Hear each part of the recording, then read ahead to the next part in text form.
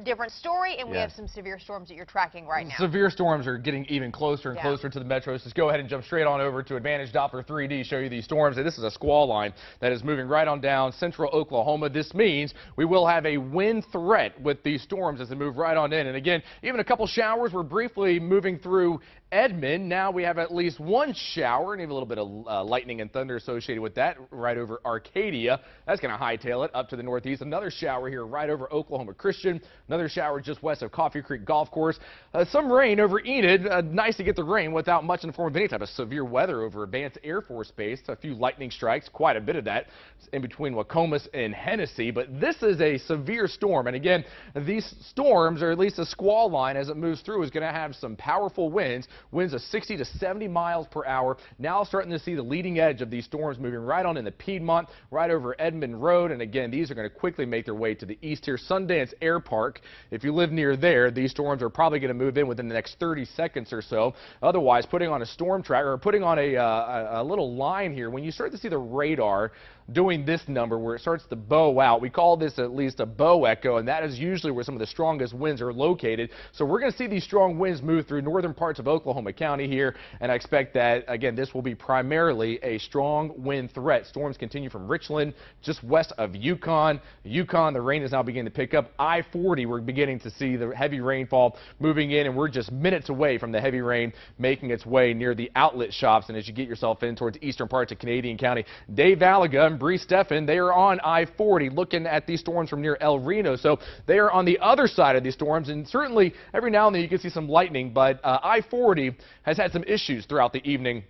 Out near Clinton and Weatherford, we had 3 semis that were blown over as winds of about 70 to 80 miles per hour moved right on through. Back over to Advantage Doppler 3D here. We're seeing at least a small hail core just southwest of Mustang down towards Tuttle. As you pull on out, put a storm track on here. This will move into Edmond at 11:07. So in the next 20 minutes, the wind is really going to begin to pick up in Edmond, downtown Oklahoma City at 11:11, Midwest City 11:21, Choctaw High School at about 11:30. So again, these storms are going to just blow right on through the metro again with some strong winds and otherwise some frequent cloud-to-ground lightning. Here's another bow echo right here from Bridge Creek down to Blanchard, Chickasha. When you see the radar making that backwards C like that, again, you have some strong winds that are wrapping right on through here. And again, these winds are going to be in the range of 60 to 70 miles per hour, putting a storm track, and this will impact McLean and Cleveland County. We're looking at Blanchard at about 10:56, Newcastle right at 11 o'clock here, Sooner Mall 11:10, Norman, OU at about 11:14, Stanley Draper Lake 11:23,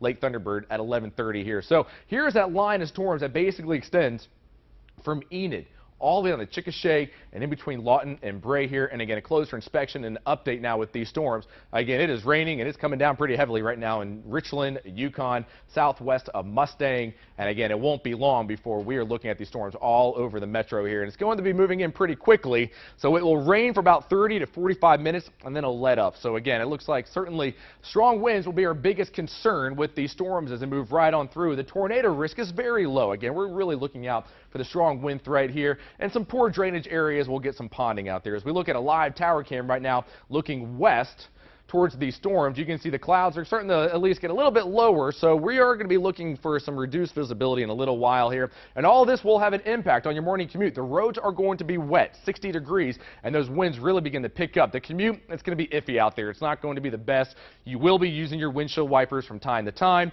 The rain's going to be coming in sideways because of the winds picking up 25 and gusting to 40 and 50 miles per hour tomorrow. Tomorrow is going to be a disgusting day out there. 60 degrees. For a low tonight, 60 degrees at 8 a.m., raining. Again, winds up around 40 miles per hour at noon. It will be wet. The rain's coming in sideways, only 55 degrees. It will be dreary. It will not be a fun day outside at all. It's still going to have some showers out there at 5 o'clock. And those winds still around 20 to 40 miles per hour. Chilly day tomorrow. Dress for it. Highs in the 60s, but winds around 20 to 40 will not make it feel nice at all. So 5 plus 5 as we look at the next 10 days here. 60 degrees only for a high tomorrow. That's going to occur early in the day, and then it's going to temperatures are going to drop, and then we'll see them climb back up. But then after tomorrow, we go through a nice quiet weather pattern. Things begin to feel pretty nice out there, a lot more like fall. We are in the mid to upper 70s, 78 by Friday. Making plans for the weekend. Again, beautiful weekend. Do something outside. Highs in the mid to upper 70s.